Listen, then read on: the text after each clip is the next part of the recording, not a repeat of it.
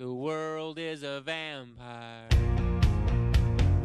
sent to drain. Secret destroyers hold you up to the flames.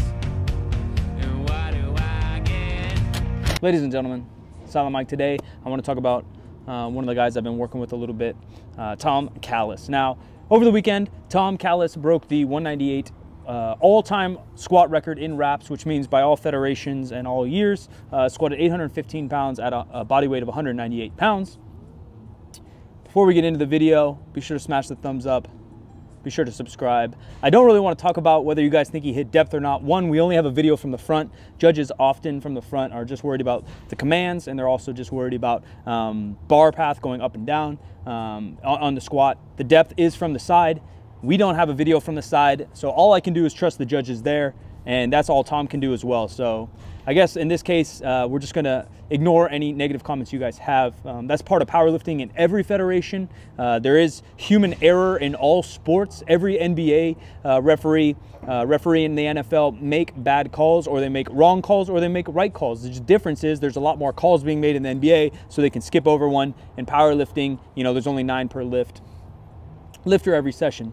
Beside the point. Tom was once a world record holder, I believe, in the squat at 165 pounds back in the day, and I've been buddies with him for a couple years now, maybe 4 or 5 years, and I kept seeing, one, his potential, and two, that he kept bombing out of meets. Tom, talking to you, pal.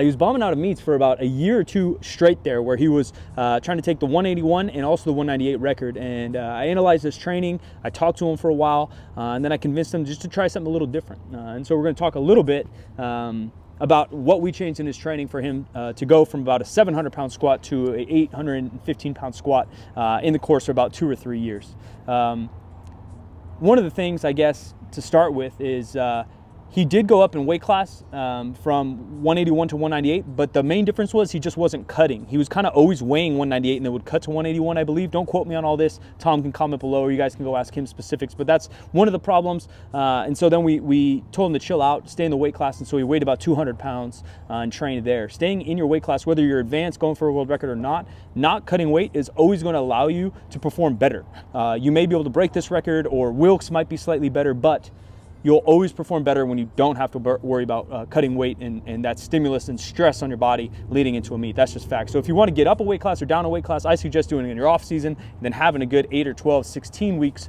preparation period or peak, being at the body weight you want to compete at. 2-hour weigh-ins is even more difficult, and so that stands even more true. He competes in federations with 24-hour weigh-ins, so it's a little bit easier, but I still suggest it for everybody.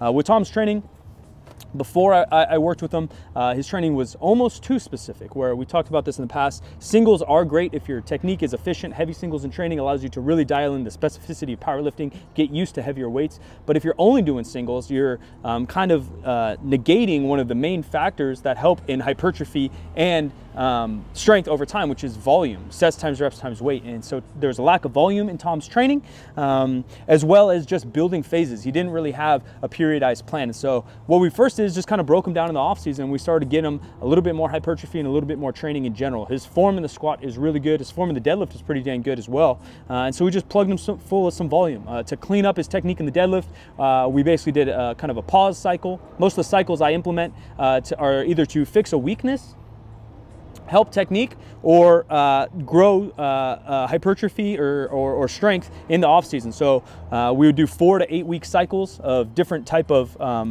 exercise variation to build them back up. So we did some pause squats. We also did higher rep squats, which is something he's never really dove into too much. So we hit multiple sets of 8 and 12. Very loosely, it was based on the Infinite Off-Season by Kaizen, which is a free program. Again, if you guys always want to check it out and grab it, and you can kind of manipulate that to yourself. That's a basic template I have in my head that works for many, not all. And then I add frequency, or I take away volume, or I add volume depending on the athlete. And in Tom's case, because he's so strong, the frequency can't maybe be as high as some other people. Squatting twice a week is plenty. Pulling one kind of real pull from the ground and then maybe a supplemental pull or a stiff leg, that's something we went with. And then going into a meet, the only real difference from, again, kind of Kaizen powerlifting program, which we have, which is a 12-week peak, and Tom's, is that because he's a more advanced lifter and because he's handling such heavy loads, even though you're getting stronger, the heavier loads still drain you more than if you were weaker. You know, a 600-pound squat, the actual tonnage you're moving is just less detrimental or less you need to recover from than 800, 900-pound squat. So we had him handle some heavier singles 4 to 8 weeks out.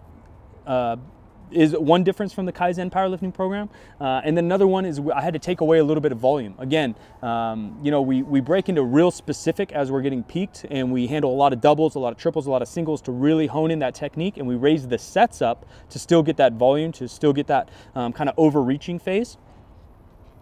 But in Tom's case, he probably couldn't handle 8, 10, 12 sets of 3 at whatever, 700 pounds. It just becomes too heavy and too detrimental for him to recover from. So we took those sets away a little bit. But if you're a lighter lifter, you know, even myself, or excuse me, a little bit less advanced or not as strong, you know, I'm handling 400, 500 pound squats. I might be able to handle 12 sets of 3 or something and still recover just fine. He has someone help him with his nutrition, so that was one thing I obviously made him lock in on. Eating in a slight calorie surplus for anybody trying to really push their strength is going to be of large benefit for your recovery.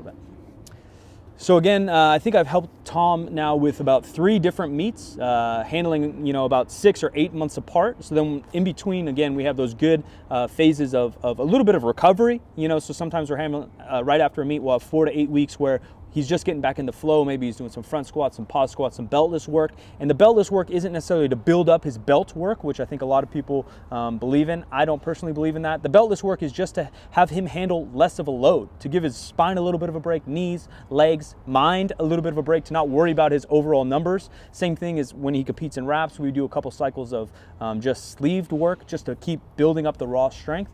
And it's mostly just so he doesn't have to squat 600, 700 every single week year round. He can now handle 400 or 500 for pauses or beltless and still make cause enough stimulus to adapt and grow and continue to make progress. Having 6 or 8 months break in between a meet is a little bit more necessary when you're more advanced or stronger, more experienced. So again, we'd have 4 to 8 weeks, a little bit chill, some beltless work, some different variations, some paused work.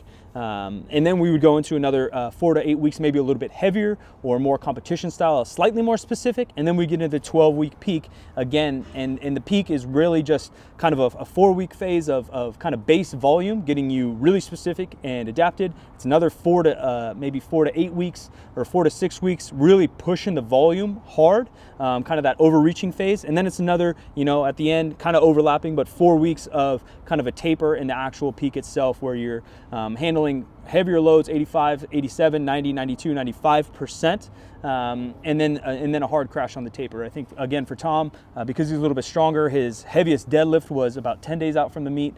His heaviest squat was about 8 or 9 days out from the meet, whereas, again, maybe a lighter lifter, a less experienced lifter, or someone handling not a world record type numbers, we can keep that frequency up and the volume up, keep that taper till the very end, and you might be able to squat 5, 4, perhaps even 3 days out from the meet, a little bit heavier, to really keep that volume and adaptation and peak to the last taper until the last couple days. So this, Tom said we did it when he texted me, and I never ever would take credit to that. I've talked about this in the past, you know, coaching some really good athletes and some strong people that, you know, maybe I open a door, maybe I lead someone to the way, but it's all their work and they did it. I did nothing to do with any of this. You know, my boy Dan, Stormcloud, Fat Dan, squatted 800 pounds. It was a big goal of his. Dan was going to squat 800 pounds at some point in his career. Me programming and maybe helping him maybe got him to do it a little bit sooner than he would if he was just freeballing it. And I believe the same with Tom. Tom's super strong. He's insanely dedicated to his craft. He wants to be the best. He wants to train hard. He wants to train heavy. And I just gave him a little bit of a road path there. By no means is what do I do super secret or super proprietary or anything. Once you understand some of the basic concepts of programming and you've worked around enough athletes, and I've been really lucky enough to talk to guys like Ed Cohn, Chad Wesley Smith, Joel Jamieson, and a bunch of really good minds in the strength and conditioning world over the years, that I've got to learn a good amount. And I've also had the opportunities to apply it to many different types of athletes, from ladies of lighter and heavier body weights, guys, young, old, middle-aged, world-class lifters, brand new lifters. I've just coached a lot of people over the last 10 years. So I'm just pretty lucky that someone like Tom trusts me to write out their program. It was pretty exciting, to be honest. I've talked about a lot why I don't compete in powerlifting. It doesn't really get me excited, but once I saw, shout out to our guy Huck Finn, once I saw Huck Finn's story and how excited Tom was to hit that squat, it got me really excited. Just I like seeing other people happy, and I'm not a saint or all altruistic. It's just it makes me happy to see other people happy, and I think that's a little bit of human nature. So to play 1% part of the success of Tom's squatting is really, really cool. So shout out to him. Give him a follow on Instagram. If you guys want to get programming that's similar to his, check out kaizentraining.com. The powerlifting 12-week is very similar. Obviously I customized it and tapered it a little bit just to him, but generally speaking, that's what I would write myself up if I was going to compete in 12 weeks from now. I appreciate you guys and the support. Give this video a thumbs up if you want to hear more about some of the people I coach and how I coach them over the time, and I'll catch you guys in the next video.